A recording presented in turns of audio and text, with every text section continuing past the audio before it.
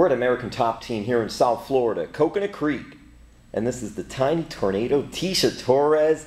She's got a big fight coming up. UFC Fight Night Houston. You're going up against Bec Rawlings.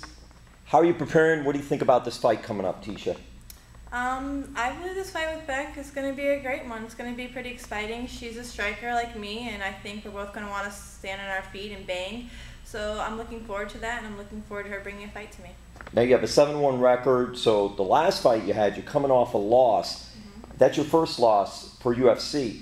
Has the training been different in any way? How are you mentally getting prepared for this one, since it's a different type of fight after a loss? Yeah, I'm coming off a loss 10 months ago with Rose. It just motivated me more to get back in there. You know, they say that you learn more from a loss than you do from a win, and that's exactly true.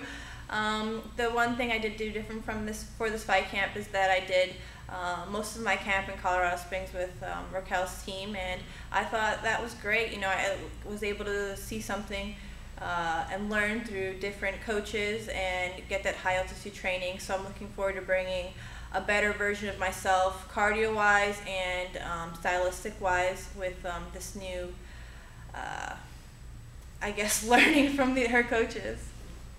When you first learned that you were getting this fight, and it has been a little while since you fought last, so just then too, what was going through your mind there, and just how excited were you to, okay, here's my chance to get back at this?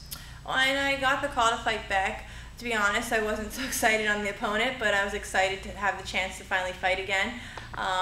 But I think fighting her, it's going to be a good fight for the fans, but I think it'll be a winnable fight anywhere. I'm on the feet, doing jiu-jitsu, wrestling, and I think that's what I really need is a great solid win to come back, and then from there to take on, you know, top 10, top 5 opponent. Why weren't you so excited about it? I mean, Bec just never really liked me, unfortunately, and you know, we had our little drama on the show, and unfortunately it's more on her part than mine. I have nothing against her besides her saying things about me that weren't true. But in the cage, my work speaks for itself, and I expect to go in there and win any way possible.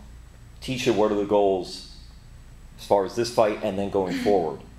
The goal for this fight is to win anywhere, and as far as going forward, I'd like to take on a top 10, top 5 opponent after a win over Bec, and then from there, I'd like to eventually make my way to a title shot later this year.